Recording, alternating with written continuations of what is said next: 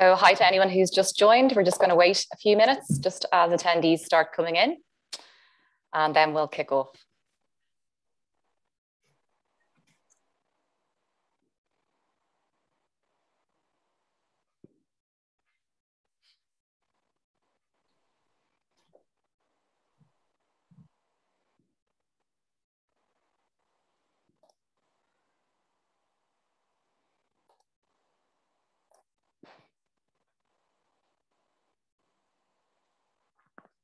Hi there, anyone who's just joined. We're just going to wait for more people to come in to start the webinar, but welcome everyone to Measuring Your Impact with Business to Arts.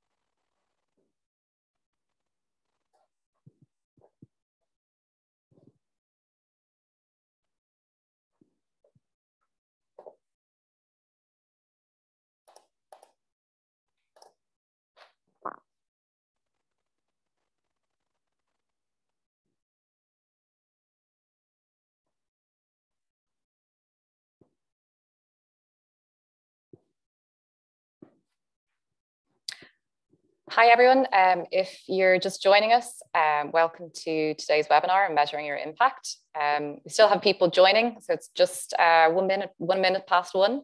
So we're just going to wait maybe another minute before we kick off, just to let more people come in, and then we'll commence.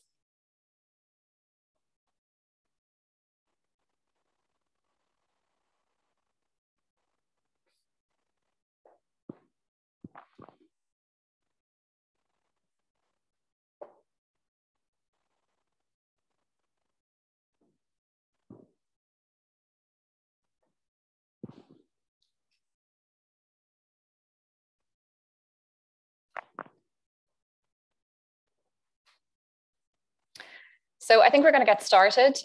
So hello and welcome to today's webinar, Measuring Your Impact with Business to Arts. We're currently recording this webinar and we'll be posting it on our YouTube channel after it's complete. So if you need to hop off early, you'll be able to catch it there, and you'll have an email in your inbox if you're registered on Eventbrite.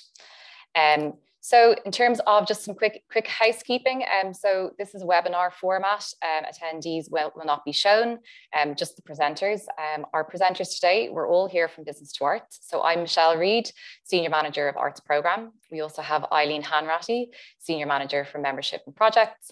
And we also have Emily Carson, our Head of Communications and Partnerships. You can use the Q&A box to submit your questions throughout the webinar, and we've set aside some Q&A time at the end of the webinar. So in terms of today's agenda, we're going to cover the following points. We're going to go through just a little bit about Business to Arts and our Arts Affiliate Programme. And then we'll move on to what we mean by evaluation and what we mean by impact. And then we'll look at some types of evaluation. So we'll be looking specifically in the context of our own experience at Business to Arts with corporate sponsorship, grants and commissioning. And then we'll turn our attention to looking at how you could leverage evaluation for future proposals or applications. Then we'll look at some top tips and then some Q&A. So in terms of Business to Arts, I know we have some people joining us who aren't as familiar, so I'm just going to quickly go through just a little bit about our affiliate program so you can have some idea. So we're a non-profit membership-based organisation. We have over 300 members, including approximately 150 arts affiliate members who engage with us through our affiliate program. So annually, we dedicate around 2,000 man hours to meeting and advising people in the arts and culture sector, and managing our giving them advice around sponsorship and different types of things like that. And in terms of the overall benefits that you can avail of, you might be interested in some of the following. So in terms of general representation and advocacy, our affiliates, they're part of a network that's visible to businesses who are looking to engage in the arts. And then also the knowledge that we gain from our affiliates around their needs and activities. We can advise our business members on their own arts engagement.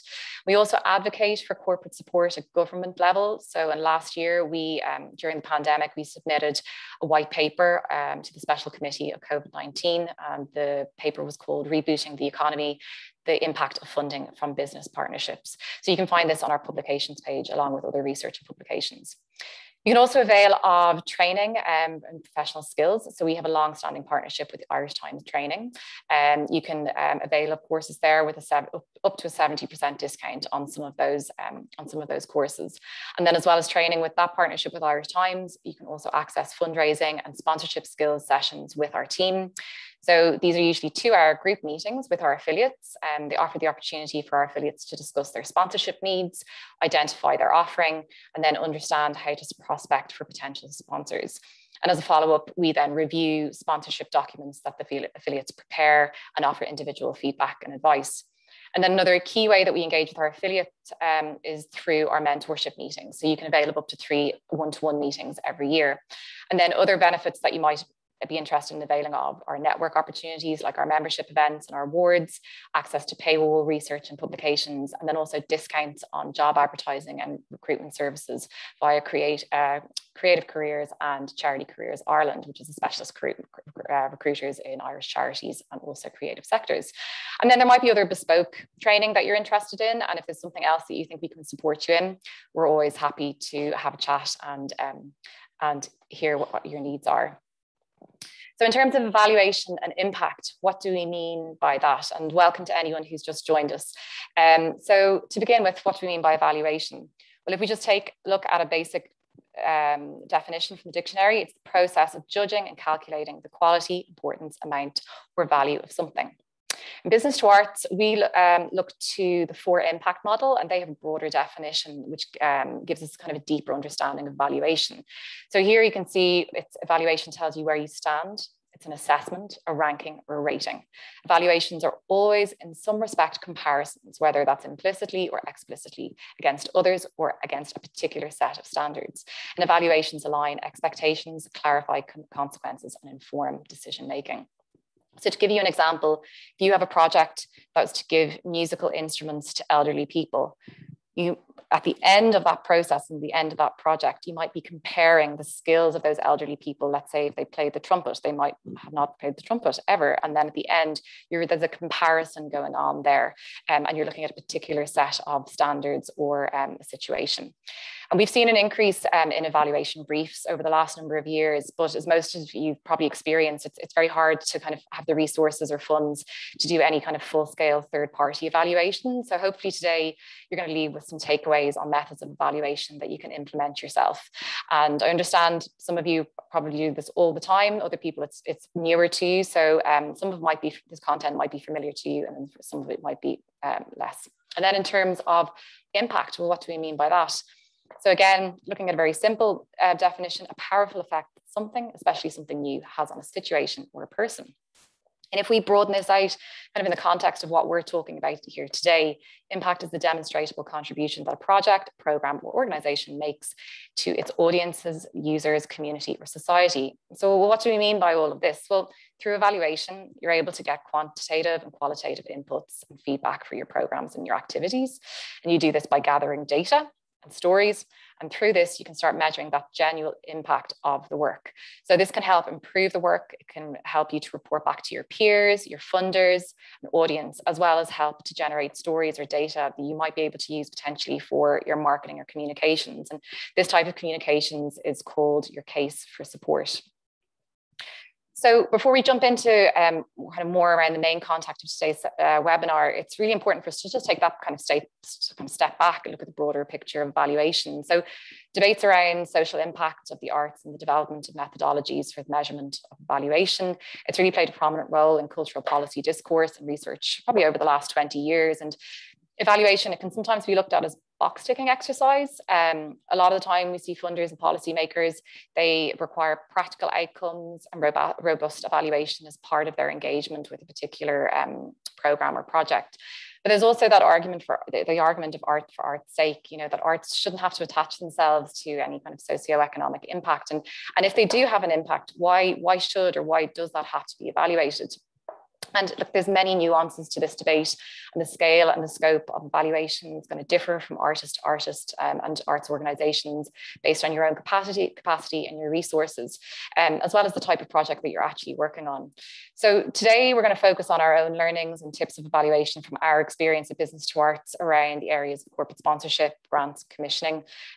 We've seen that even the simplest of methods of evaluation can really have a major impact and bring opportunities for artists and arts organisations to really communicate that impact and this case for support, which I mentioned before. And we've also seen arts organisations use impact statements kind of, let's say, on an annual basis to build a really strong and persuasive case for supports.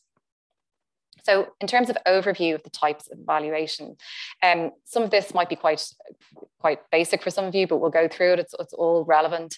In terms of quantitative information, which is numerical, it compares data that can be counted or somehow expressed in numbers. So it responds well to questions like how many, how much, how long, how often. So if we're going to look, let's say, an example of this, if we were to take a project that's going to see a group of artists work with a local community to create some artworks in a public space.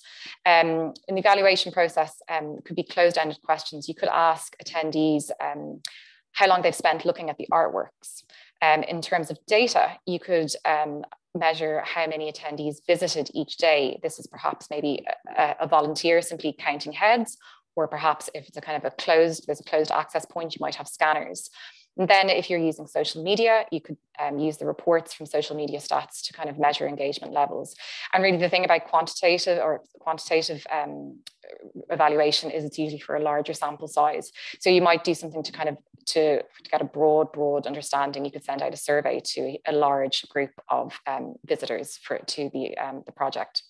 And then if we look at qualitative, this is usually a qualitative information. It's textual or expressed in other forms such as images or sound. Qualitative data usually responds well to questions such as how or why, and usually it's in a small sample size. So again, if we take this example of this project, where artists, they're working with a community to create artworks in a public space, open-ended questions that you could ask visitors. How do you think the artworks have affected the local area? Or you could ask the community participants who were working with the artists, how do you feel about the artworks you've created? Or how did you feel going through the process with the artists? Then in terms of descriptions, the artists, they could describe how they developed their practice through this process of working with the community. And then documenting the process. Again, this could be something where there are videos or interviews with the artists or with the community group. There could also be a case study that could be written at the end with those different variables, different types of evaluation. And then testimonials and feedback, usually for a smaller sample size.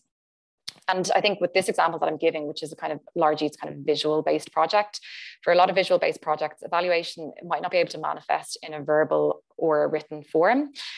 So a videographer might be able to document a project to provide kind of a visual record of a project and its impact. So that might be another way that you could look at it.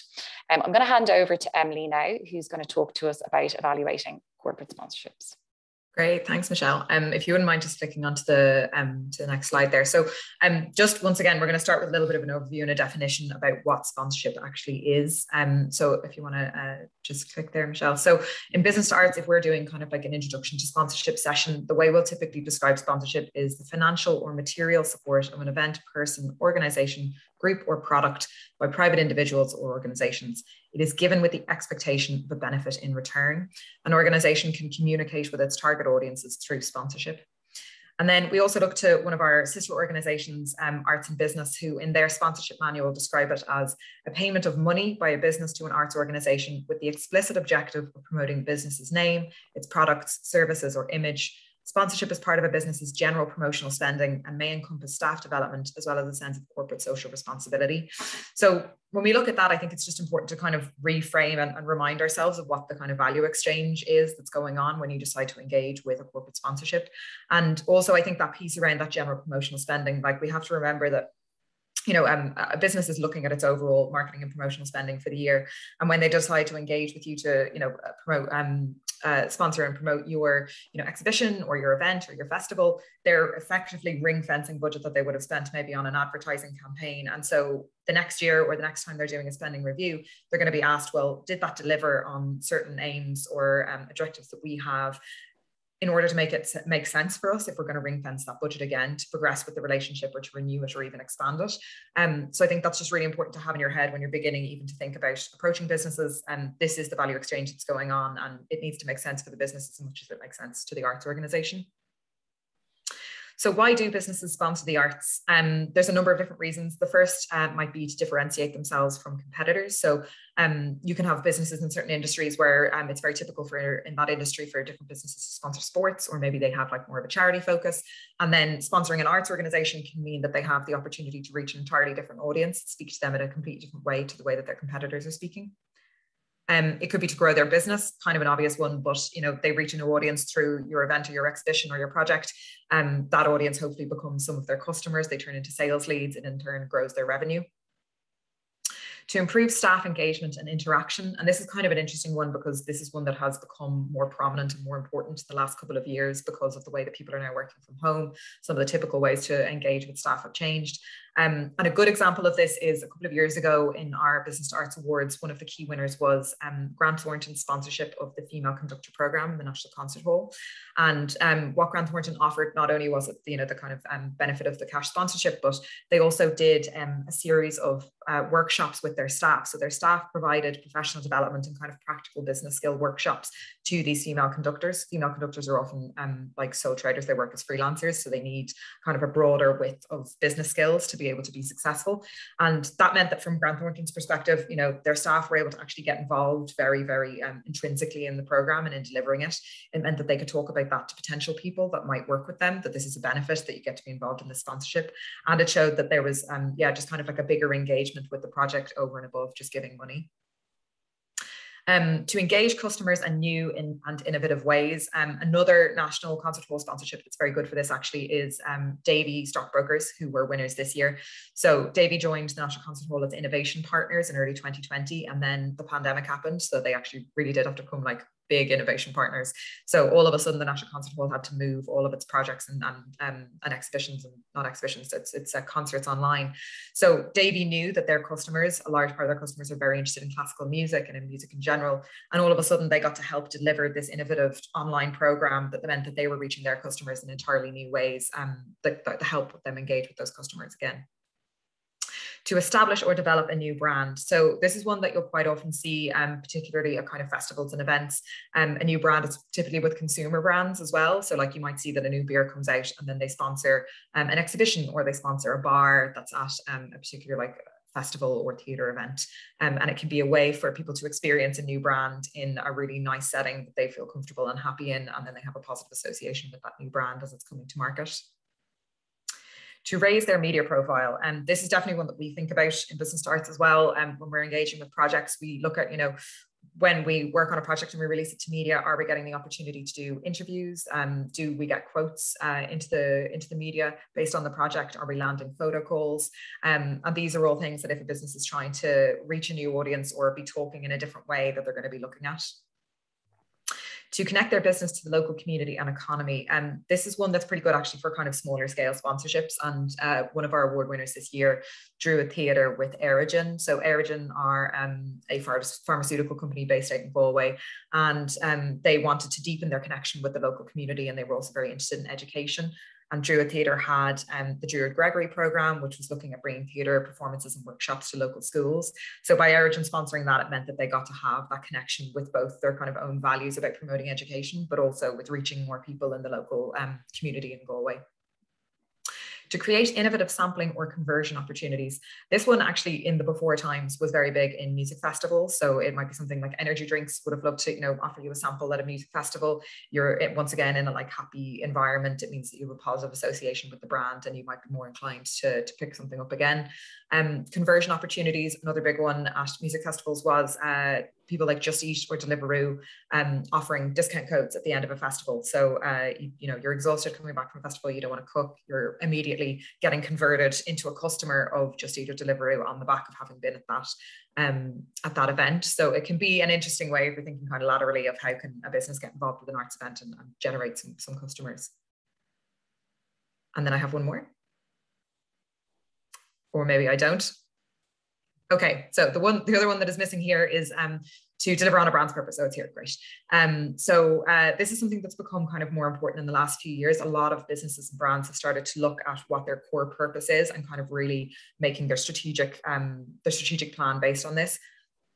A good example of this is An Post and the An Post Irish Book Awards. So An Post refreshed its whole brand strategy in 2019, and their brand purpose is to act for the common good and to improve the quality of life for now and for generations to come. So for them, reading and improving literacy and reading and the well-being associated with reading and the educational benefits associated with reading are all very connected to that. And so for them, when they were approached by the Irish Book Awards, it made complete sense that they would help to deliver on that brand promise by engaging in a sponsorship like that. So definitely, like, that's something to be very aware of if you're looking at researching a potential sponsorship relationship, to be looking at what the brand's purpose is and making sure that's very front of mind in any discussions that you're having. So how do you measure the success of your sponsorship relationship? So we do a survey every year as part of our Business to Arts Awards application process. And this has shown us then what are the kind of key measures of success and the evaluation processes that the business sponsor is looking for and that they're engaging in themselves.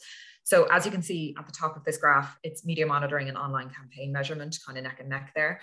And those actually, so online campaign measurement has increased a lot in terms of what sponsors are looking for a measure of success in comparison to previous years as things have moved even more and more online. So if you think back to what are the reasons for businesses sponsoring, so if it's to raise a media profile, obviously media monitoring would be a key measure of success and an evaluation technique to figure out whether or not that's been borne out by the sponsorship.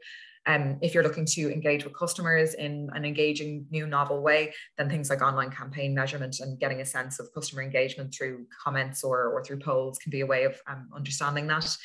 And then staff engagement numbers. So as I mentioned, staff engagement, it can look a few different ways. It can be something to do with, how they're engaging in maybe delivering on a workshop, or it can be how many of our staff actually attended the event or viewed the event. And if that's the kind of metric that they're looking for, some of the ways that you as the kind of arts partner can look at evaluating that is maybe, you're conducting a survey afterwards to find out where people worked and what their sentiment was towards the event. Maybe you're offering a specific discount code to a certain business so that you know how many people have used it and therefore you know how many of the staff were engaged and actually attended. So I think it's just trying to connect what the aim is that you've agreed with, what type of evaluation or measuring technique you're going to use so that you can understand how to connect all of them together. So in terms then of evaluating a corporate sponsorship, there's kind of a few kind of key things that are definitely worth focusing on. So agreeing the project aim in advance is definitely number one. Obviously, once you're beginning to research into a corporate sponsor, you're typically looking at the things that are important to them and you're sort of thinking, well, where are the synergies between what we do and what they're looking to do so that it can be a beneficial relationship for you both. But what's so important is to actually crystallize the exact of that and the exact aim that you're trying to reach with this project in advance, because you don't want to get halfway through and then realize that they're expecting one outcome and you're expecting another. So for example, I'm not finished there for a second, John.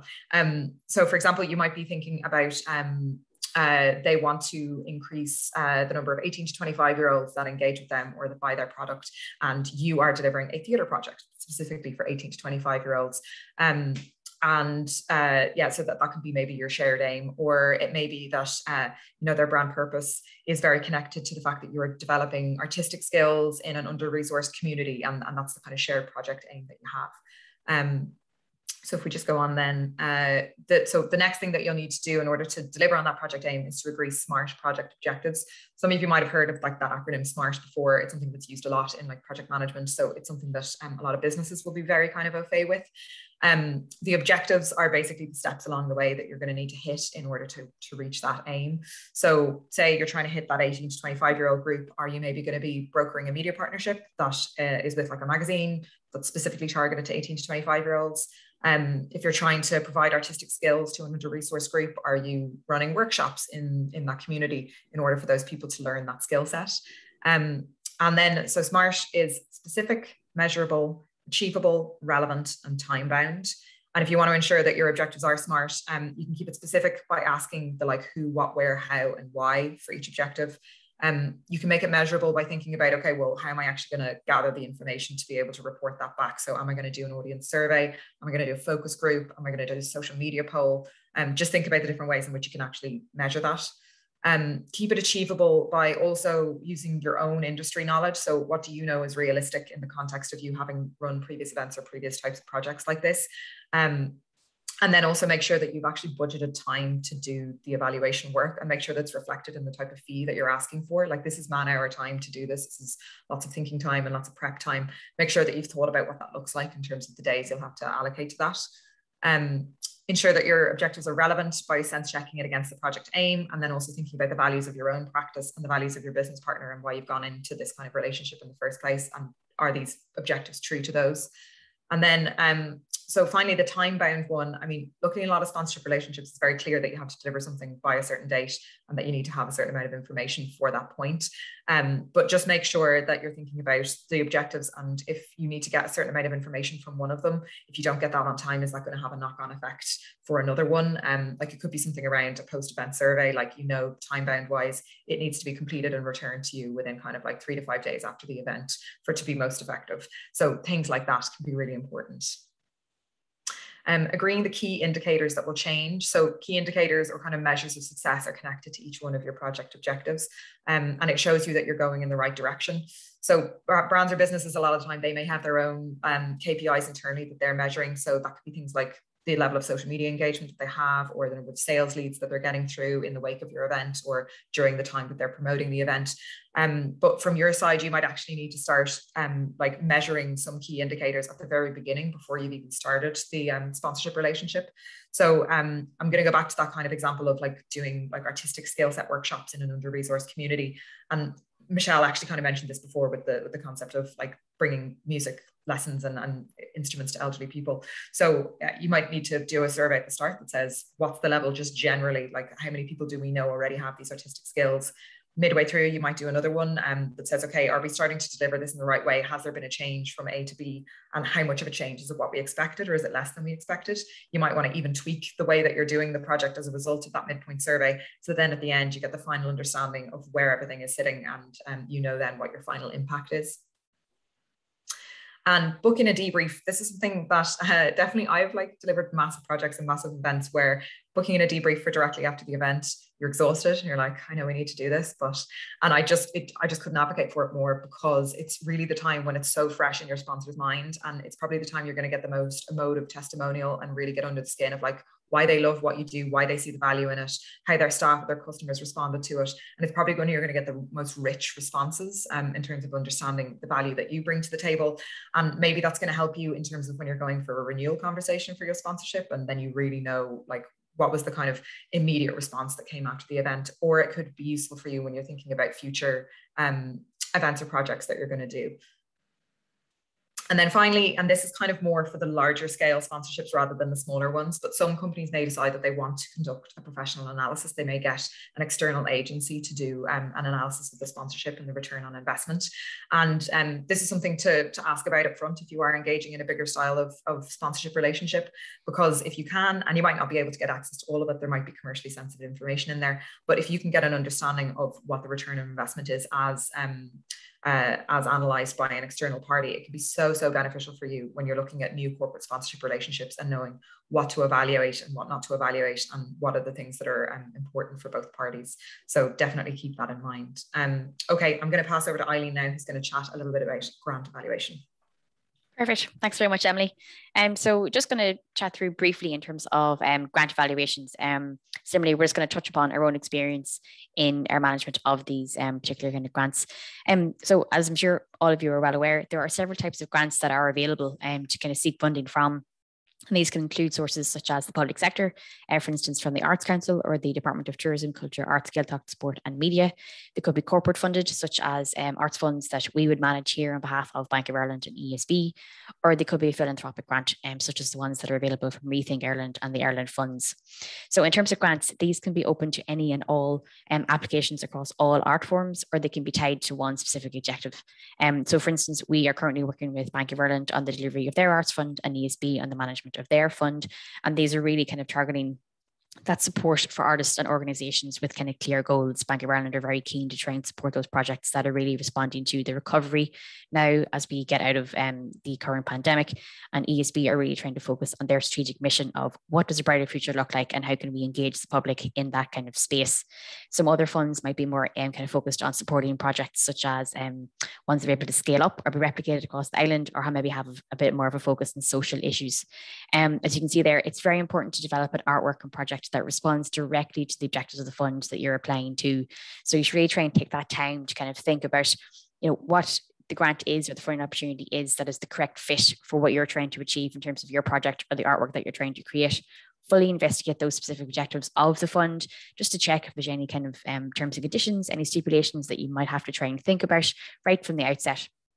And then really think about how your idea or your proposal, your project fits into those criteria, so that you're, like we said before, you're really kind of starting to think about everything from the very outset before you even got into the kind of application phase. While all of these grants can be quite different, whether it's in terms of budget amounts, their timelines, what their specific objective is, one common question that will be asked in the application form is, how are you going to measure the impact of your project or your artwork? So there is no one size all fits approach to evaluation and how to actually kind of measure your impact. It's very much dependent on the type of artwork or the project that you're working on, such as what Emily has mentioned in sponsorship and Michelle previously. It's very dependent on what you are specifically doing. It's very dependent on who you're planning to work with in terms of other artists in the creation of your work, and maybe other participants to kind of drive the project forward, or the audiences that you're trying to achieve at the end. Also, how you're planning to actually engage with people, whether it's a very direct kind of hands-on process, or if it's more kind of creating an artwork to then be enjoyed by people after the fact.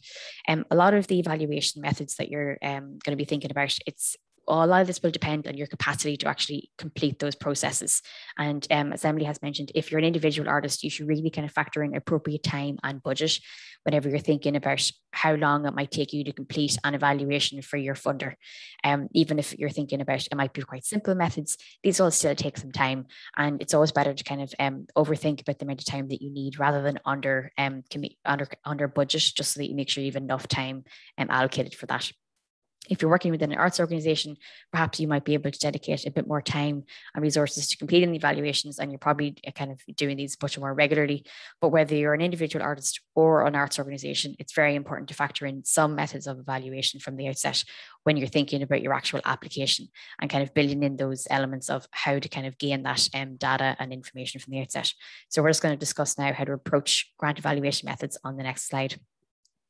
So as we can see there, it's very important to kind of think from the outset what you're trying to achieve with your artwork or your project in relation to this particular grant that you're applying for within that specific framework, just to make sure that you're hitting all of those boxes, to make sure that it's a nice kind of cozy fit for you both whenever you're applying. Some of the objectives that you might be trying to achieve throughout your project or your artwork creation could be trying to maybe increase your audience reach. You could be trying to work with specific communities, whether that's people from a certain demographic background or in a certain location. You might be trying to promote positive engagement with public and general kind of members who live in the area. You might be trying to develop your own artistic practice, and you might have a whole range of other objectives that whether very important to you as an individual or the organization that you're applying on behalf of. The type of artwork or project that you're planning to create, develop, or kind of bring to fruition will mean very different approaches to evaluation. For instance, if you're planning to do something that's a bit more interactive, which has got real-time engagement, such as maybe a performing arts production, that will require ongoing data capture throughout the delivery of the project, and as your audiences are coming in and are there in the moment at that kind of time. If you're creating a physical artwork which is to be installed in a specific location, that's meant to be enjoyed for kind of weeks, months, and hopefully years after, whether it's temporary or permanently installed, you're probably going to be looking toward capturing a lot of information after the installation of the artwork, as well as kind of capturing some information on the process throughout the creation of the artwork itself. But in terms of your kind of public engagement piece, it's probably going to be geared more towards what happens after the fact of installation. When you're thinking about measuring impact, this can involve some quite simple steps, which are really all about showing the evidence of impact on those audiences who are coming out to experience your project or your artwork that's being installed, all of the artists involved, any participants who have been part of the process, and that can include some methods as we see there in terms of data capture. And this can really take a very simple form of ticket sales if you have that kind of option available to you, tracking audience figures, any footfall to the area, maybe where your artwork has been installed, any numbers of people that you have participating, whether it's local community groups, local artists, and perhaps other kind of community areas that are involved with you.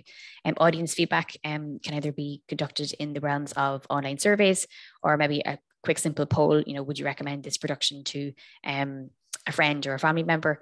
Or what did you think about the artwork? Did you enjoy it? How did you feel, or how did it make you feel? Social media feedback is always nice and very helpful. You can get online comments with any kind of communications that you put up online, any nice social interaction that you might have on your media channels. And then just anecdotal evidence is always quite nice to kind of gather any testimonials from participants who maybe have engaged with you throughout the creation of your project or your work, any reviews that you might have received online, any kind of peer commentary, if that's applicable to you, maybe if you've actually created an artwork and it's been installed, if any of your peer members come back then with kind of feedback on that. All of this is very kind of valuable information in terms of trying to measure that impact of your work. And we're just going to go through some examples of different approaches on the next slide. So for instance, we can just see here, so in terms of this kind of approach, so this is really focused on a project that is designed to have immediate engagement and impact, which is probably more along the lines of artworks and projects in the performing realm area. So for instance, an objective of your project might be that you have a performing arts project which is really intending to engage with new audiences and trying to generate revenue.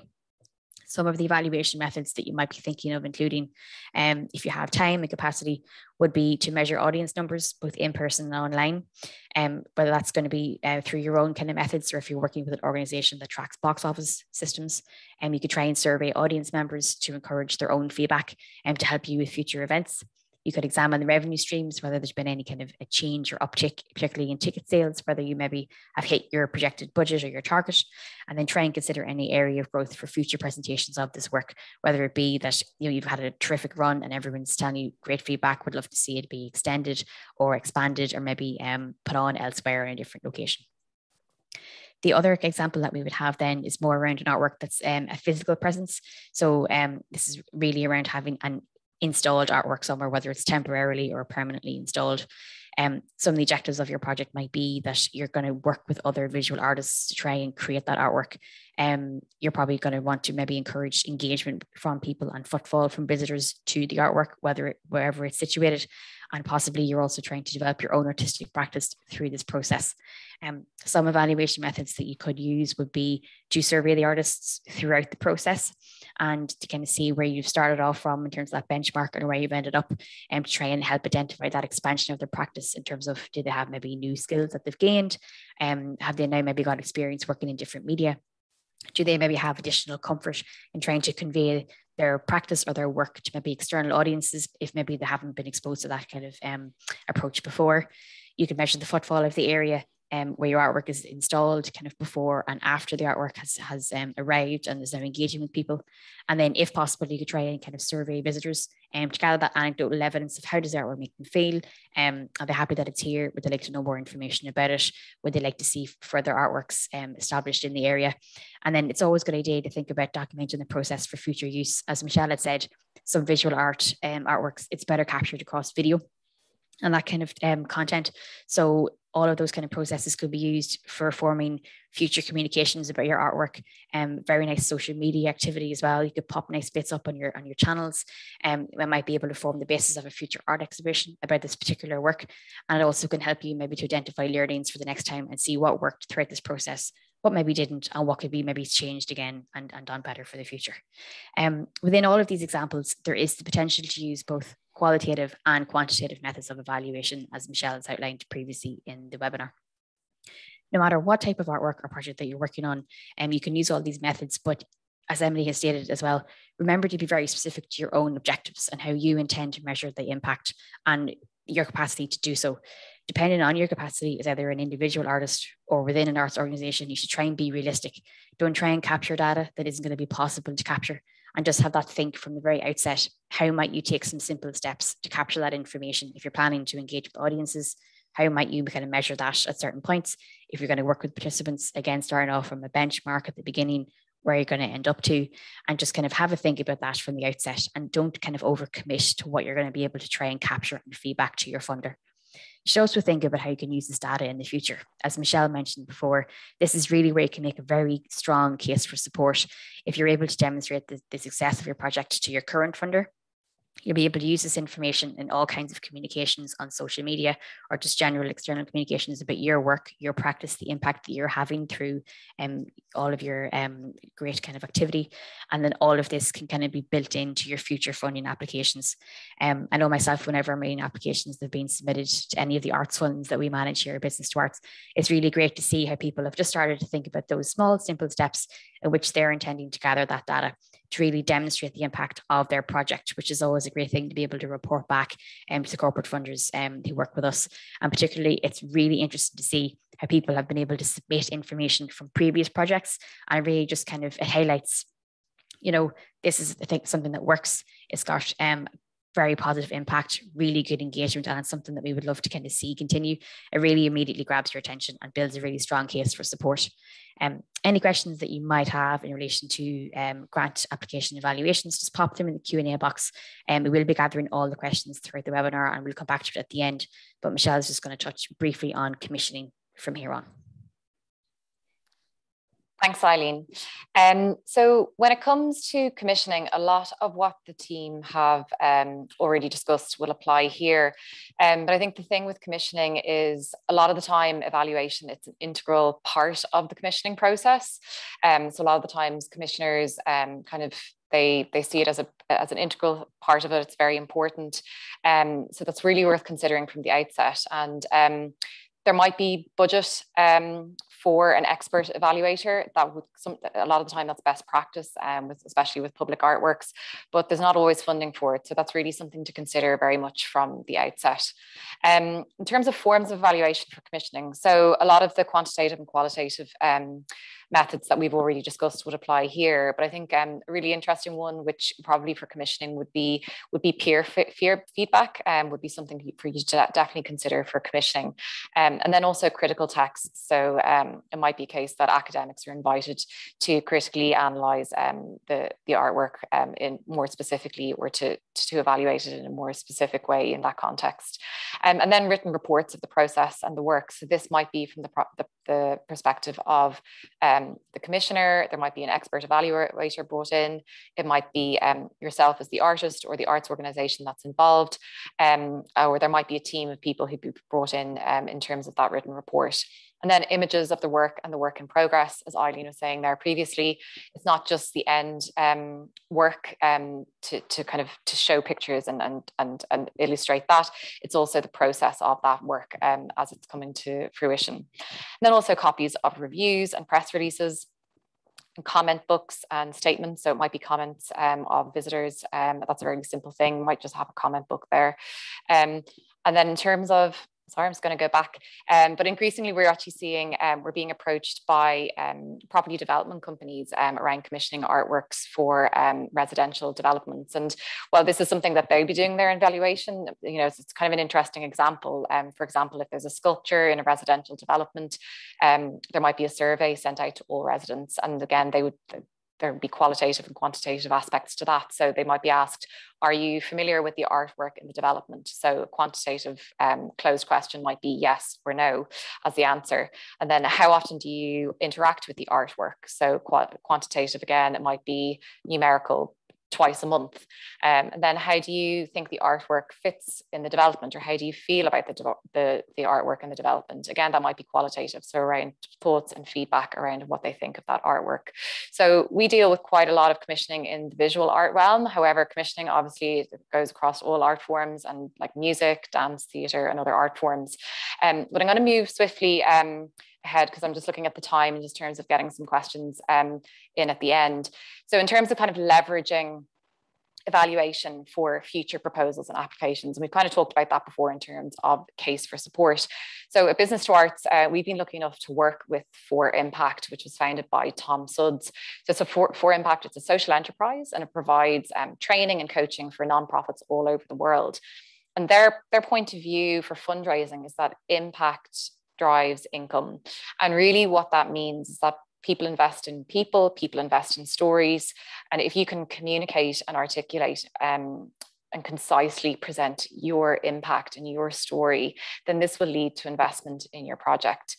And when you've gone through the evaluation process, you've collected your data, you collected stories, you can really start to build that really strong case for support. And we've seen organizations really successfully do their own evaluation proactively every year, or sometimes maybe it's every 3 years. And they publish impact statements or impact reports to show their peers and their funders or other stakeholders what they're doing, but also how they're doing it and what impact their work has on their audience, or for society, or for different types of stakeholders. But what does that look like? Well, this is an example, a really great example from London Irish Centre. You can see here, this is basically their impact a year in numbers. It's a really simple yet impactful depiction of the impact. And they probably measured some of these themselves, but my guess would be that they probably had to evaluate probably for some of their funders as well. So some of these figures are probably drawing from different sources and probably giving to different funders as well. But some really interesting examples here, like 312 outreach visits to the most isolated. Extremely impactful statement there. And then 5,434 nutritious meals served to clients. So all of these are numerical. They've collected the data. They had their own evaluation processes, and this is what they were able to present at the end of the year. And here's another one. This is from Fishamble. Fishamble worked with us on our fundraising fellowship. And this is actually just at the end when they were finishing up with us, or the year after they finished up with us on the fundraising fellowship. They created this really, really simple infographic, but it shows the impact that Fishamble have had in 2019. And what's interesting about Fishamble, it says what it does what it says on the tin. It's Fishamble, the new play company. It says it in their title or in their name. However, they still have to show that they do what they do and what they say who they are. And this is a really, really simple way. So they've set their aims to support the writers of new plays, and they've shown that they've supported 50% of writers of new plays on the island of Ireland were supported by Fishamble. And then they've collated their data, so over 26,000 audience members reached. So they've collected this from box office and different ways of measuring that. Then 9 international tours, that's easy. 8 productions, another easy one, and 180 creative professionals employed. So they're really looking across not just their own core staff, they're looking at different ways that they have given opportunities for creatives to be employed. So 180. So I suppose what we're seeing here is this really simple process of setting their aims, choosing their research methods, looking at existing data, coding and analyzing their data, developing their research tools, and then presenting their evidence in this very clear, concise way. So this is something to think about how you could potentially do that with different measures and different evaluations. And there's some interesting and useful links there from Arts Council in the UK and For Impact, which did a case study around the land of storytelling. So that was for the Abbey Theatre. And then just moving on to, I suppose, top tips to finish up before we go to Q&A. Try to be objective. External evaluators, they're not always possible, but try and challenge your assumptions and use that kind of objective point of view, and bring other team members in to kind of look at what you're trying to evaluate and how you're trying to evaluate. And then thinking about evaluation early. So if possible, build evaluation at the start of the project. Consider what you're going to need the findings for. Evaluation, it doesn't just happen at the end.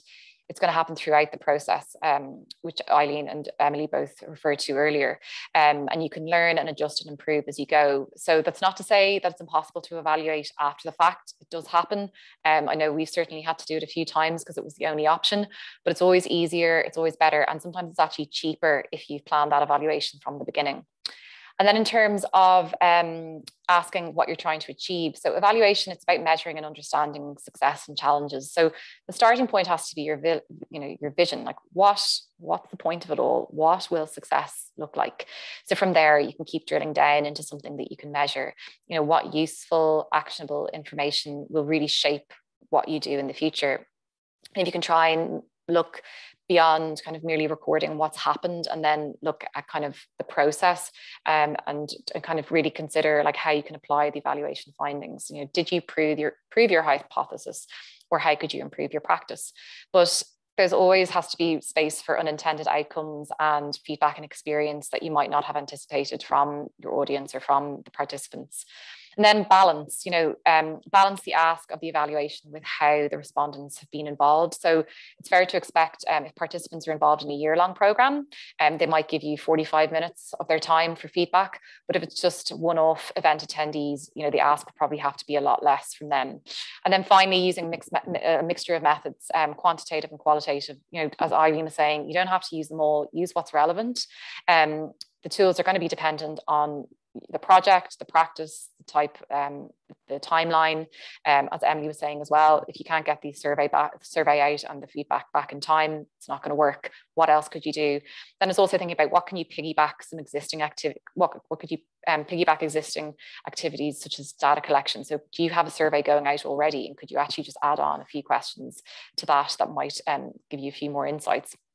And then in terms of the don'ts, it's really about keeping it simple. It could be a survey or carefully considered recording of the process that you've gone through. Doesn't have to be overcomplicated. It's really what works for you. Do what's in your own capacity. And then also building it into your fee, which we talked about before. If you need 2 hours to film something, or you have to get a videographer in, ensure that that's budgeted for. And then, as we kind of said, really evaluation can be really important for future applications, and can really bolster the future applications that you're going to be putting into different funders. So a good example of evaluation from Business to Arts is our case studies that we have for the fundraising fellowship program, which is funded by the Department of Tourism, Culture, Arts, Gaeltacht, Sport and the Media. So we use both qualitative and quantitative evaluation methods for these case studies. For example, all fellows, they're sent out a survey, which they fill out. It's providing data, numerical data on the funds that they've raised and other measurements. All of the fellows are interviewed, and they're asked both open and closed questions about their own experience, and then as well also about the organization's journey. And then we analyze this data, and we codify some of it, and we also use it in aggregate form. So these case studies, they're freely available on our website. If you have a read of them and you have any questions, we definitely invite you to have a chat with us. We're more than happy to kind of run through them in more detail if that's something that you're interested in. And then finally, so there are a lot of resources out there. This is just a sample of some that might potentially be something that you could take a look at in your own time. There are different models in terms of your project and presenting that, and in figuring out, where along the way you want to do your evaluation, and what are the inputs and the outcomes and the impact of your project. There's the logic model, which is kind of like a roadmap. There's theory of change model. There's social return on investment methodology. We've used the theory of change model for our new stream program, which has kind of come to fruition with our fundraising fellowship program. So there's lots there. I would definitely recommend taking a look at them. Even if you Google and look at the images, that can sometimes give you enough of an idea if it's something that for you would work. The Arts Council of England have a really interesting website, which is specifically around evaluation, called Impact and Insight. And then there are other tools like on Culture Hive around measuring return on investment. Creative placemaking evaluation was much more specifically around kind of artworks in the public realm, which might be interesting. And then also other toolkits, which toolkits and templates on wewillthrive.uk. So I'm going to stop talking now. And if anyone has any questions, I think there are a few popped up. Yeah, I might actually, the first one I'm just going to actually pitch to Eileen. So thinking back on commissions, because I know Eileen works a lot in public art commissions, finding that expert evaluator for a commission, how does that typically work? So it can take form in a couple of different ways. Possibly if you're working with someone who has experience in this, and the commissioner might already know someone that they want to maybe kind of bring into the process, and that might be someone that they've decided that they want to work with them And from the outset, they'll build in an evaluation kind of program with that person they've identified. It could be someone who works in public art creation, whether it's a public art officer. It could be other people who just lots of experience with kind of building and creating and kind of figuring out how public art actually sits within that kind of realm of placemaking. So normally from a commissioner kind of perspective, whenever Michelle mentions about having an expert evaluator, it's about having someone, whether it's yourself working in partnership with someone, or perhaps the commissioner has already kind of identified a person that they would like you to work with. And it's about kind of working together on those kind of, methods and information to try and gather together. But typically there would be someone that might be kind of identified from the outset, or we could look towards the public art officers who have a wealth of information and experience in creating public art for the realm. And sorry, there's also just when you're asking if you're looking at things like grant applications, what are some of the criteria, particularly like for evaluation, that might be something that would rule you out then, that would mean you don't go through to the next round? So occasionally, whenever you're looking at a grant application, it might be asking you, how are you going to measure that impact?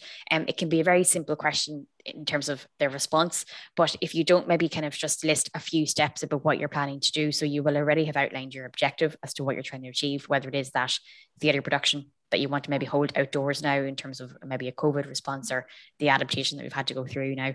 But if you can just outline very briefly, audience surveys, I want to capture ticket sales or online streaming audiences. If you don't kind of say that you will do any kind of an evaluation, or maybe if you try and say that you're not sure how, but you will do something, it's always a good idea just to put in a couple of very brief bullet points as to what you're going to try and achieve.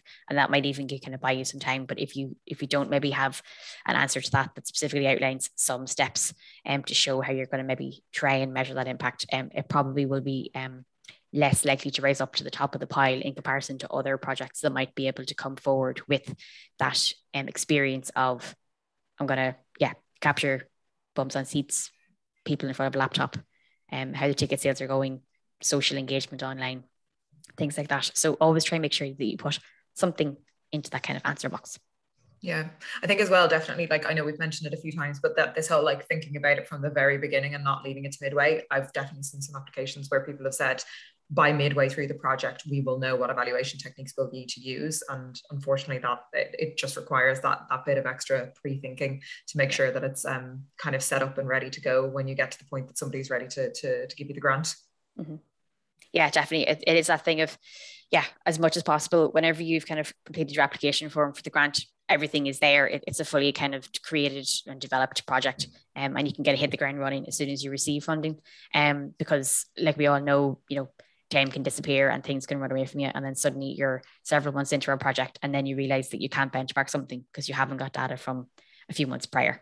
So it is about having that full holistic approach to the grant application from the very outset with all of the necessary tools to kind of get from A to Z and all of the different steps in between. Michelle, there's one for you here. About a previous slide, if you want to. I didn't know. I think it's the fish amble slide. Oh, yes. Yeah. So I can go through it with you again. And these slides, everything will be up. So I'll go back to that slide if this person wants to have a look at it and go through them quickly. So so setting aims and objectives, your research method, review existing data, code and analyze data, develop your research tools, and presenting your evidence. So there, it's really kind of going through those steps as a process that could be as simple as that, for you to just, we've kind of repeated the same thing again, a few times in different ways today. And I think that that's really kind of a quite clear way that you could just potentially use that as your kind of your starting point, and really like kind of looking at the scope of the program, responses to the program, audience levels, employment created. Like Fish Amble have used very specific ones that work for them. And it'd be the same, if you're an artist working on your own or in a group, in a group of artists, or whether you're a larger arts organization, you're going to have different measures. And I think Fish Amble and London Irish Centre, they both have completely different measures, and they're all really impactful. So you just have to kind of try and find your own. And there's only 1, 2, 3, 2, 3, 4, 5, 6, 7. There's 7 indicators there. So it's it's not too many. It's definitely manageable. Absolutely. Okay, if there's no other questions, then I think we will probably wrap up and let people finally go and enjoy their lunch, hopefully. Thank you so much to everybody that's tuned in. Michelle, do you have any comments? I know that obviously your email address is there for people if they want to get in touch. Yeah, just if anyone has any questions or they'd like to talk to us more about the Arts Affiliate Programme and how you might be able to avail of the benefits of that, please give us a shout. Or if you have any questions about anything today, you can email me at michelle@business2arts.ie, and the YouTube link will be there so you can watch back. Okay, thanks everybody. Thanks so much. Thanks very much. Bye-bye.